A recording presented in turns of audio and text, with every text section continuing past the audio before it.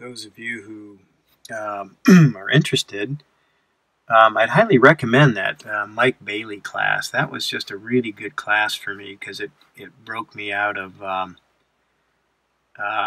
sort of a general routine. I had a lot of fun with it. I worked really hard too. I mean, as he talks about, brush mileage is how you get better at painting. It's like anything, you just got to do it. But it was really great because it forced me to think differently, or it forced me to dive deep inside and see what was in there. I didn't know. Nobody knows until you do it, and just stuff came out of me that was just kind of cool. It was really fascinating. So anyway, that's what we're doing here. We're having a little playtime, and I'm just experimenting. I kind of worked out a basic idea, basic design, but what this turns out with is a mystery to me still,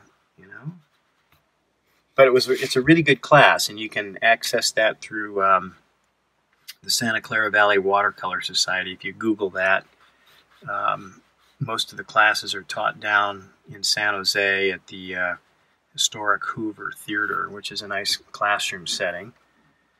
But it's highly worth it. There have been some people who were in my class. It was the first time I'd ever taken it, but there were people in there who were taking it for the 16th, 17th time. So it's obviously a very popular class. So let's see. I'm going to mop some of that color up. It's getting a little bit dirty over here. Run through. You might use that later, but for now I want to keep my color kind of pure. Okay. Let's try this.